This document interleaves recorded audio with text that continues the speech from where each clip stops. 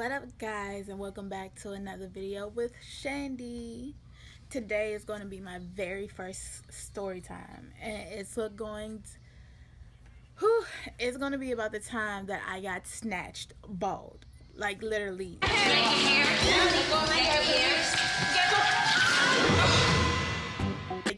me take you back. So in December of 2015, I was at school. I was going to Alabama State. I just graduated in May. Yeah. But the end of the semester was coming up, and I had just bought some bundles, and I went to this girl who did hair across campus. Now, she was doing the dancers' hair, the girls who did band. She was doing everybody's hair, and she was doing a real good job. Or at least it looked like it on social media. So, I went to her, and I got my hair done, and I'm going to insert some pictures. But my hair was fucking slayed.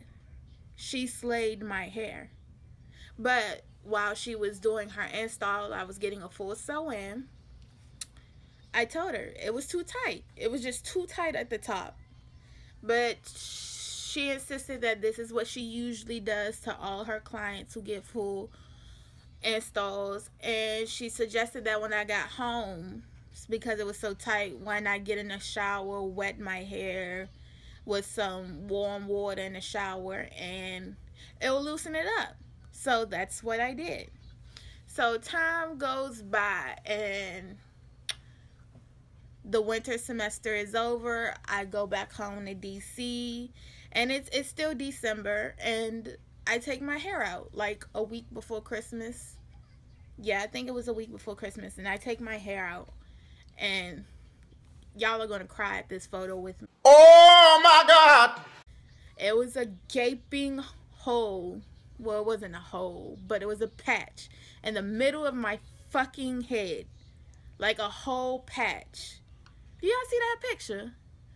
I was fucking bald in the middle of my head. So guess what I did? Hey, I called several times, no answer. So I sent a very long and I guess detailed text message saying, hey, what the fuck?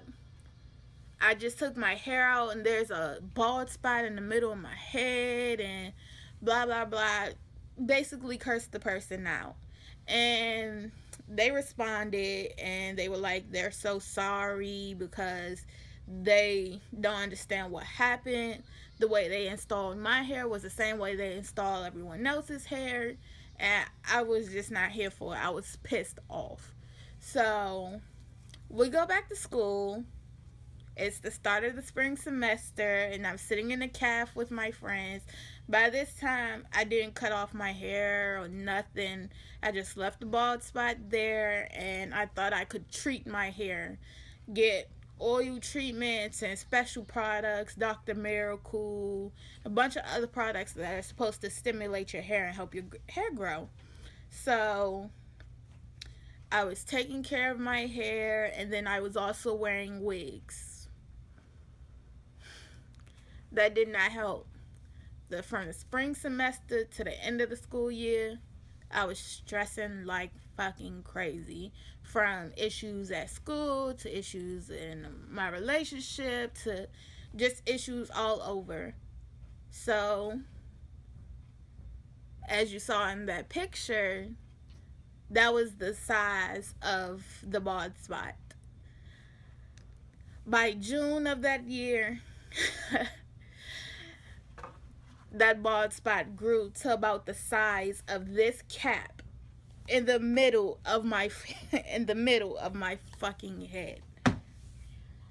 So I decided to cut it all out. I didn't see a chance of my hair growing back after that, but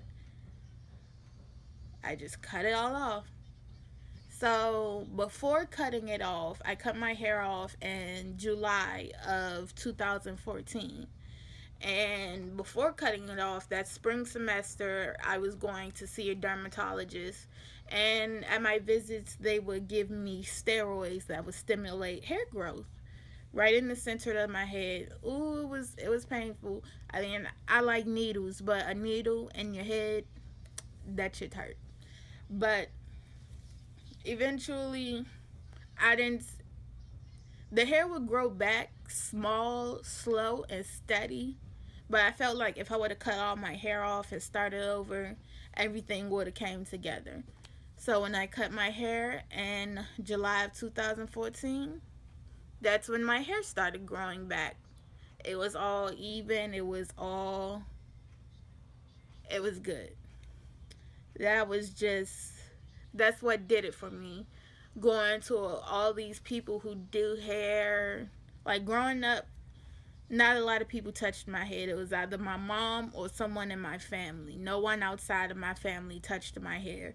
But you know, as you get older and you go off to college and you go away to school and you make friends, you trust your friends, you trust people who do your friends' hair. And some people are good and some people leave you with bald spots. But my hair is grown. That was just a time where shit went downhill trusting somebody's pictures off the gram. So, never again.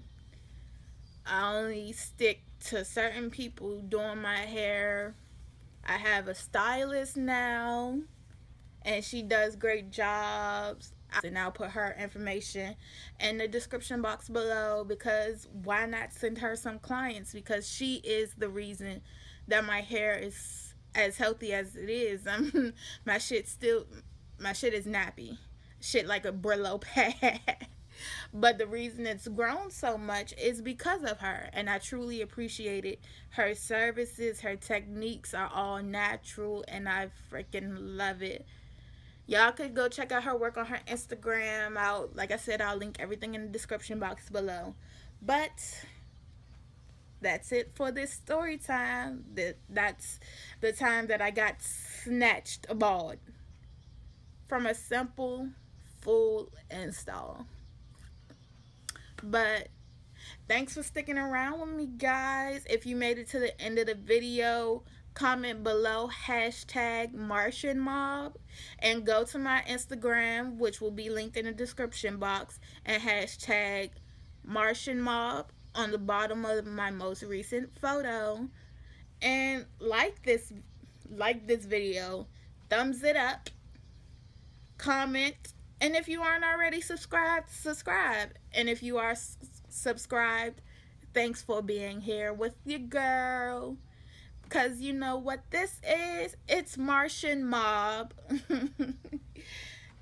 But like I said, thanks for watching this video, and I'll see you in the next one.